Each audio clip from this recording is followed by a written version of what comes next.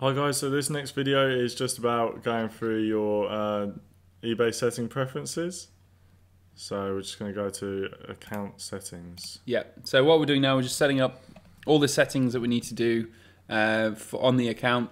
So we'll just start with just going like an overview, looking at personal information. So you see that on the left there, he's clicked on account settings and then it's brought up this screen as you can see now.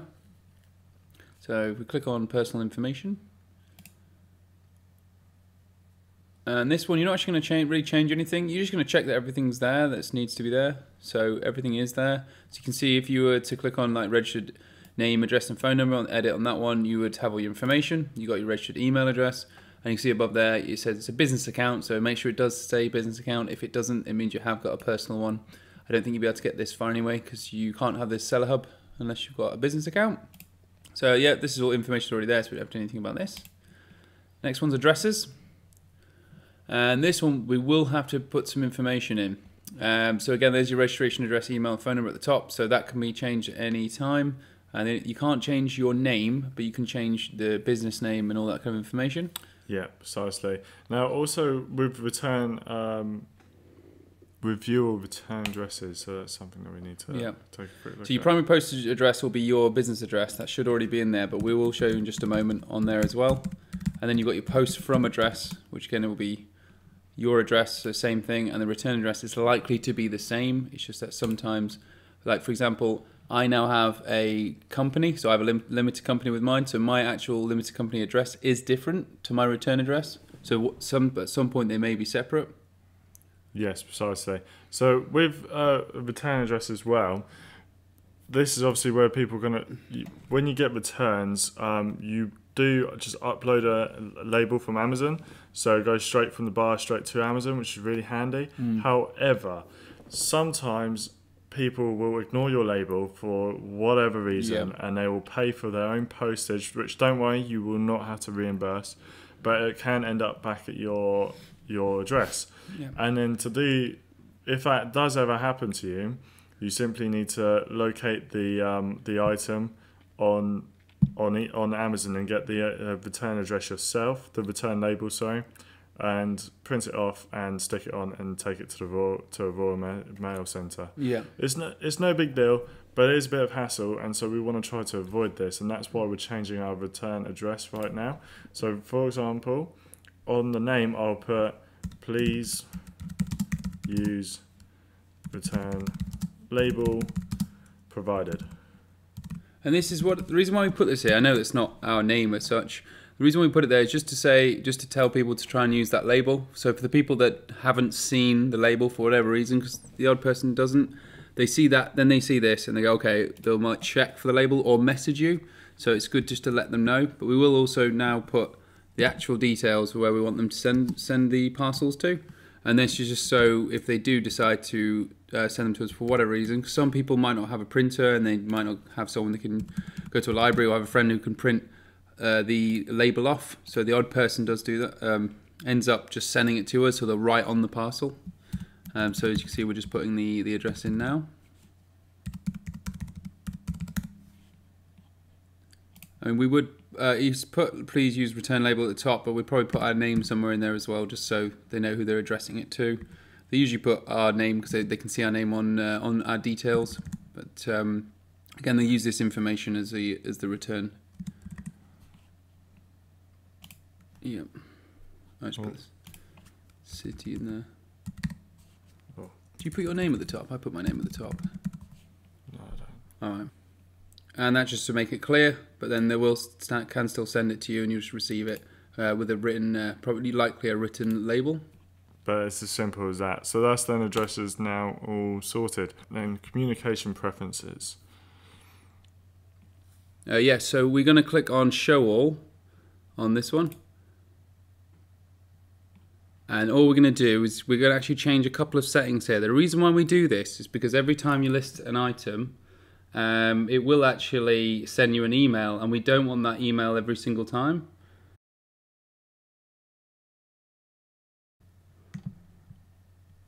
And then if we go to the part where it says seller, so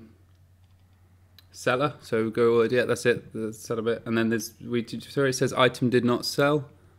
we change that to none. That's quite a rare one, but the reason why we put say none to that one is because every now and again you'll either remove listings, you'll end the items, or they'll naturally come to an end and they won't relist. So we just need to say none because you don't get that email. We click listing confirm to none. The reason why is because every time you list an item at the start, we did this, didn't we? We didn't have this check. We didn't all change it. Some people did. And when you list an item, we're listing thousands sometimes. You'll get an email for every single one. Yeah, so it's very annoying. I mean, guys, you can put your own preferences here as well. You might not want to know if when you sold an item or not. We do. Just pings us an email to say. But yeah. What else is there? So what you do now is click save because all the others aren't really important. Make sure when you're pressing save, you just press save at the bottom of seller here. Each section. Section. Do not wait to get to the bottom of the page to do it because it won't save. Yeah, and then you'll still get all those emails and everything. So we're going to go all the way to the bottom. And then you see the checkbox at the bottom here. I'm going to untick all of these, and the reason why is because these will actually just prompt and come up every time you log in, or you'll get extra information that we don't need. And we click save, and that's that done. There we go. Right guys, now next you want to go to site preferences, and you just once again want to go through these settings and so on with site preferences. The first thing we want to start doing is we want to start looking at the use the out of stock option. So you want to click yes on that one and then just apply that. And this just means basically the like it says in the description, the listing actually remains active as such, so it stays on eBay, but it will actually show as 0. And this is where eSync and eBay link up, because eSync will actually change the stock to 0. Your listing will still be live as such. It'll just, when it comes back in stock, it'll go back onto eBay. So it's all done sort of automatically for you, which is nice and simple. But yeah, we just want to tick yes there. With site preferences, there's a few more options, a few more things we have to switch on here. So it's probably one of the most important ones, probably the most important of all the settings. So all we're going to do now is go down to, is it payment from buyers? Yep, right at the top there. Yeah, and all we're going to do is going to click edit. On the far right hand side of the page. And with this one, I'm going to say use checkout and tell buyers prefer PayPal payments. Offer PayPal as a payment method in all my listings. And then we're just going to click submit at the bottom of the page.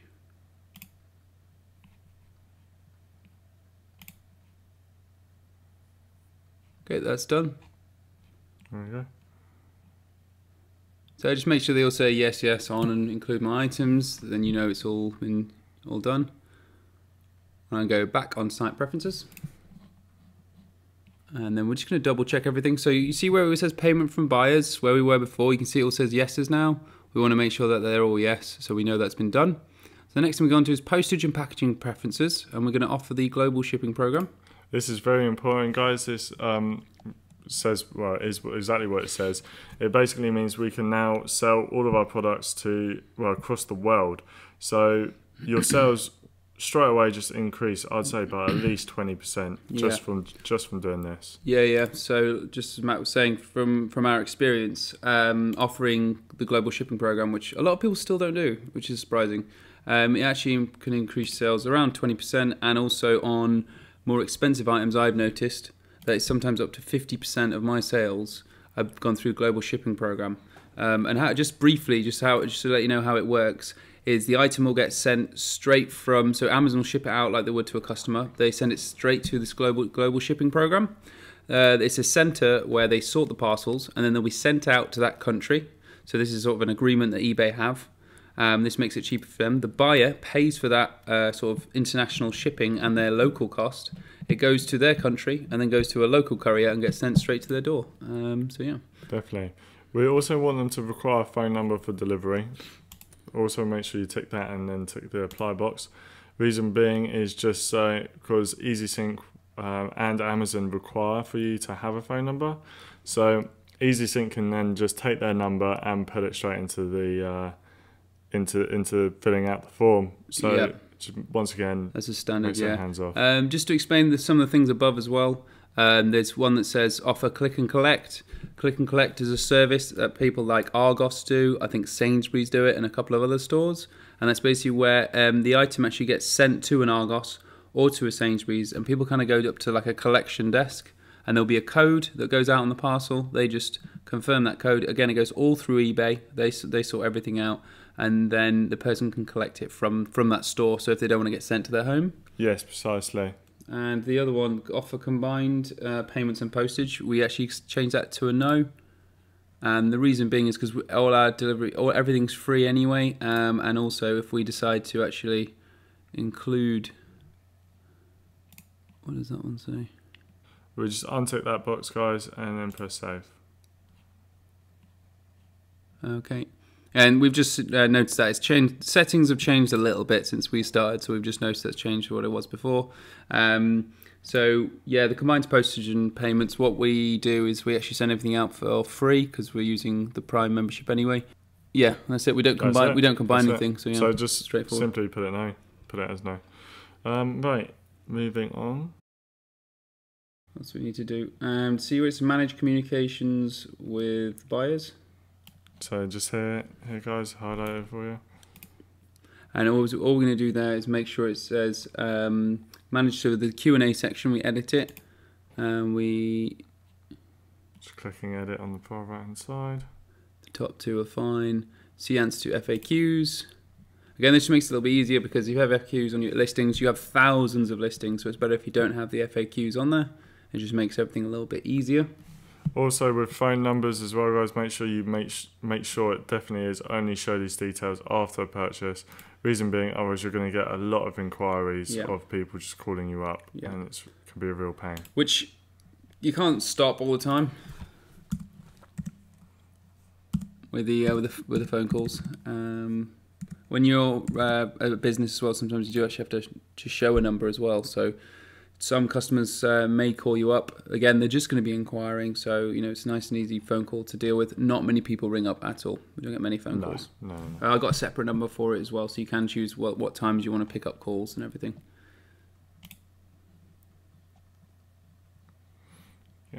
Going back to the site preferences.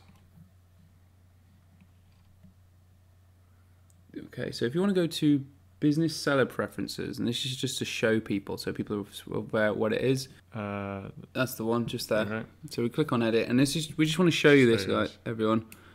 Just go to the right. That's the one. And so they see the information that's now on the left. This is what's going to be shown on the listings. Now you can try and delete some of the information, but it will still show. It's because we have to show the information. It's kind of like a European policy. So we have to show the business information. So again, your number is likely to be displayed at this point. So what I do recommend is at first you can use your mobile number, but this number can be changed. So you just change it in your settings under personal information. And I recommend just to change it to a phone number that's like a business number, a second number, maybe one you can use at certain times in the day. And again, it's just so you're not mixing your business and your personal calls. Makes things a little bit easier. Yes. Also, to add to this page bit, guys, if you would like to, when you set up your company, this is where you fill in your company registration number. As it doesn't need to be done straight away, but do try and get on it as quickly as possible, just because it's good information to have. eBay do like for you to have a registration number. Yeah. Return policy. So here you can fill out we will be covering business policies in general, but here you might want to say something like 30-day return window or something like that. Just so that any buyer will know that they've got up to 30 days to return the item if they're not happy with it.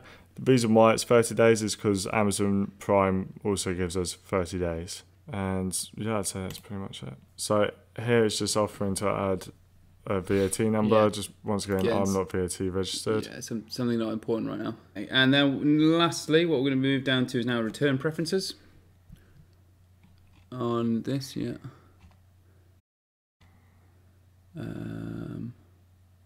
returns preferences. There we go, guys. Found it. So click on it on that one. So what happens here? This is something we actually found out.